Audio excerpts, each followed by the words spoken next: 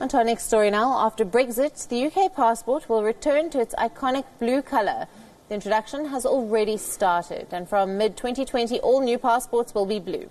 WION's Anila Chowdhury brings us this report.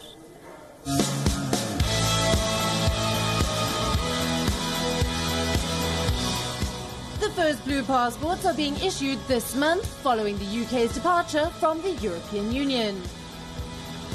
It's the first time in almost 30 years that the blue passport will be issued and replacing the burgundy one, which was rolled out in 1988.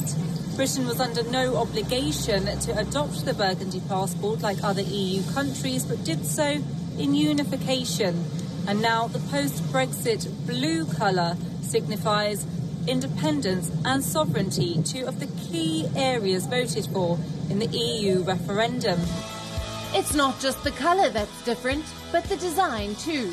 The new passport does not have the words European Union on the front cover, and the back cover carries on embossment featuring the floral emblems of England, Northern Ireland, Scotland and Wales.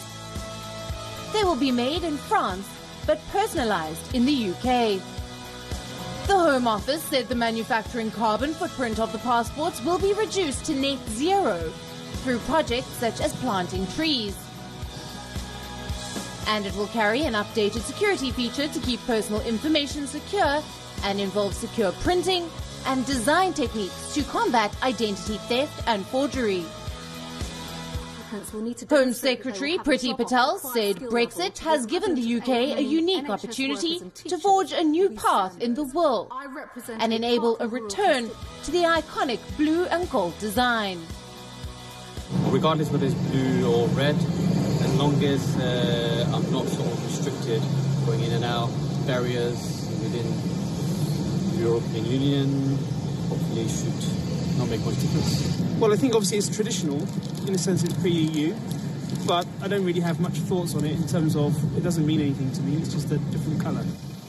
Burgundy passports, still in date, are still valid, and the Passport Office is still issuing burgundy passports for now. But soon the UK will join 81 countries, including India, the US, Canada and Australia with its blue passports.